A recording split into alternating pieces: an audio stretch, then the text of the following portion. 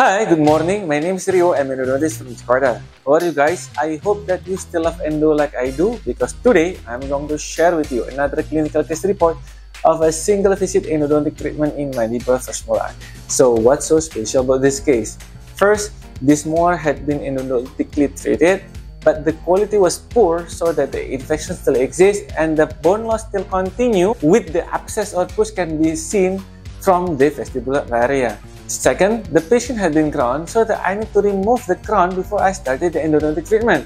And I was so shocked because I seen so many food debris surrounding the crown.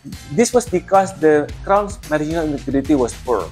And third, the control was done 16 months after the single visit endo, and the patient was very happy, asymptomatic, and the bone regeneration can be seen through the x-ray. So guys, I hope that this video is useful for you, particularly when you are dealing with such cases. And if you have any other question, please send your question to the comment section below, or just send your question to my Instagram account, because I will reply as soon as possible. See you in my next clinical case video. Stay happy, stay super, stay awesome, and stay with me in this YouTube channel.